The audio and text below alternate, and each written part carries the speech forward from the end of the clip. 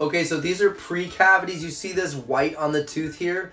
Right here we call this demineralization. The minerals on the teeth are beginning to come out. Once enough of them come out, then you get an actual hole in the tooth, which is right here. These ones, you can reverse these, make this go away, make the tooth hard and strong again. You can't actually fill this hole in without getting a filling, but on this one, you could pause that and never need a filling there. So the ways to do that is you can use toothpaste with different minerals in it. So hydroxyapatite is one. Calcium and phosphate are also minerals that can heal that.